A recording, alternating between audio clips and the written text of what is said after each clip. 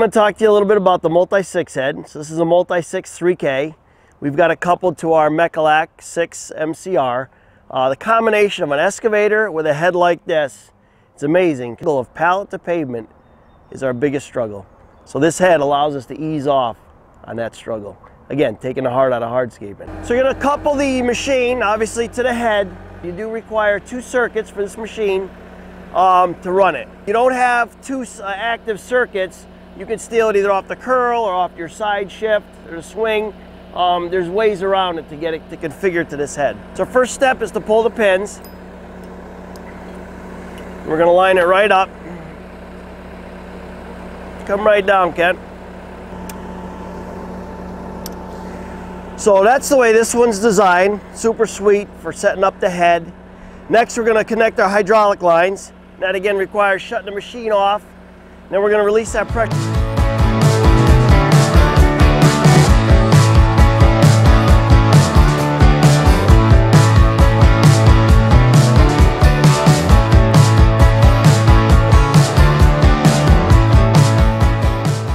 So we're all set up. Just want to point out too, there's several adjustments for your flow. So again, this requires or controls your speed with the arms coming down, the clamping. Also in here there's valving. So there's 4 separate valves in here that again can be adjusted for your speed and for your rotation. So this head is set up in such a way that it has a smart valve in there. So when you set it down, the unit or the button that you're going to use to do the rotation then becomes your button to do your clamping. So next I want to talk about some of the adjustments. So on the head we have a lot of different adjustments on here, and it's not as complex as it looks. Some of the most important things are as far as your depth. So when you get a particular product, you're going to want to measure your front to back on the pallet. So I'm going to go from my spacer bar all the way out. So I'm 29 3/4. The dimension for that, you can see the painted nut right here, head of a bolt. You measure from your back foot to the center of here. And again, that has to be the 29 3/4. So I've already adjusted this. If not, what we normally would do is a little slot right here, slide it right in with this tool. And this here, I can adjust that either in, you can see it moving there, or I can adjust it out. So I'm going to adjust the 2 ends, exact, both my ends, and then what I can do is either with a straight edge, and it wouldn't be this side's more the fixed side, that's your adjusted side there. You want to make sure that thing is dead straight. So when you're grabbing a product, it's giving it equal clamping. The next thing I want to point out is some of your height adjustments. So you can adjust your height with these silver bars here. So these bars here, it's got an adjustment here. And this you're going to adjust your up and down. So today we're dealing with 80 mil paver. If I was dealing with a 60 mil paver, I'd want to drop these bars down so that this here doesn't get too deep. Otherwise it's going to miss the product. And you want to be able to clamp about halfway here and almost 3/4 on the front of the product. Because keep in mind, you want to take this product and you want to butt it up against your last laid product. So you just want to catch down here just a little bit, about 3/8 to halfway down the product. And again, on the front side you can be down quite a ways on it. So that would be another adjustment there. This unit here is your tap down. So once you butt your product in place and you set down, when you go to release it, this tap down springs down with a little hydraulic cylinder, and that's going to push your product down in place so you don't have pavers sticking up in the air. So next step would be to get the head down onto the pallet and then clamp it before we set our adjustment on the sides, just to make sure that everything's adjusted there properly. You can see how the head is hung on an angle back.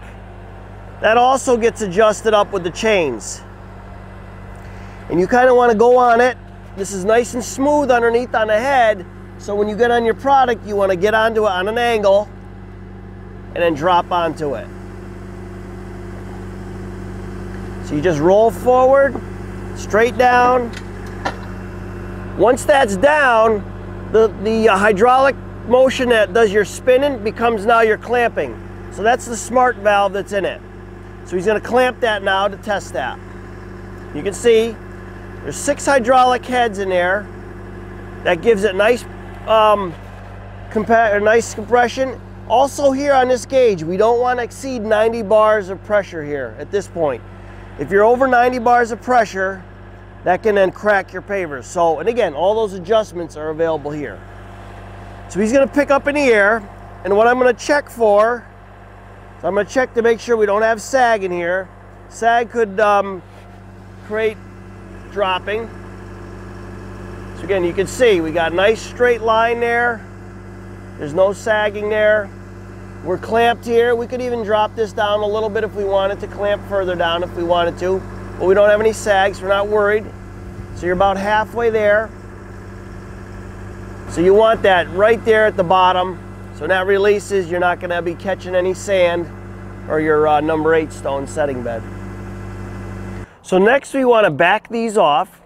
And again, this is a stopper for the alignment arms when they come down. It's gonna bump this, but to adjust it, we wanna back these all the way off.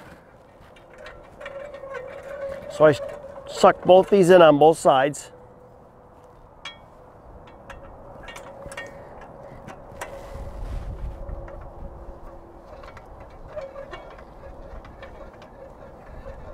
So once those are all the way in, then I can bring my clamping arms down.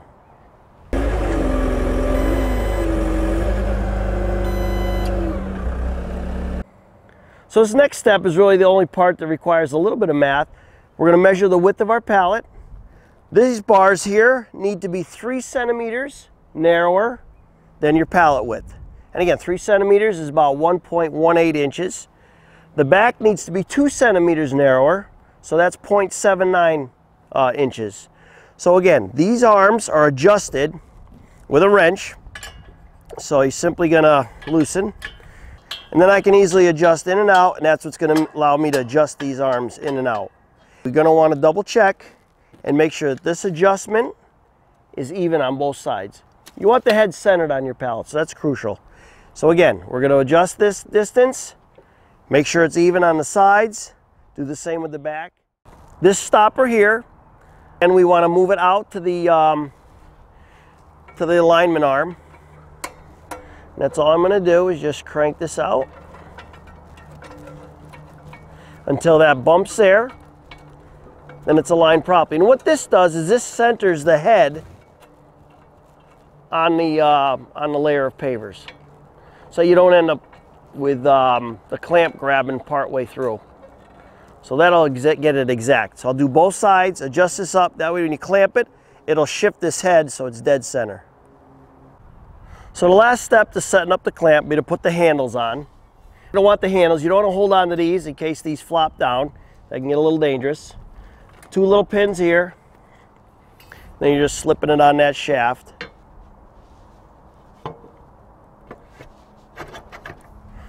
Slide them down. Flip it over.